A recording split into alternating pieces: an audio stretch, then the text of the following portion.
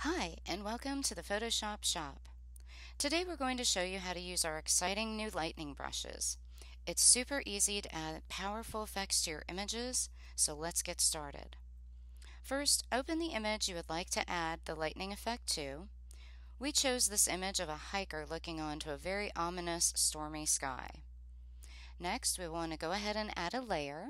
So go to Layer, New, Layer again, and then click OK.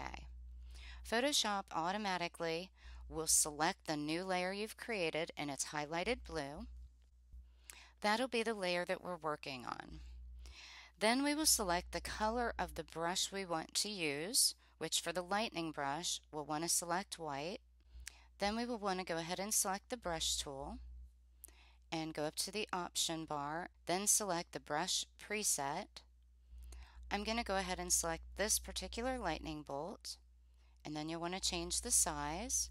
I'm going to select 325 pixels, and we will keep the mode normal, the opacity and the flow at 100%. Then we will just simply click wherever you would like to add the new lightning bolt, and I think I'm going to add it right about there. Now you can use the bracket keys to make the lightning bolt bigger or smaller.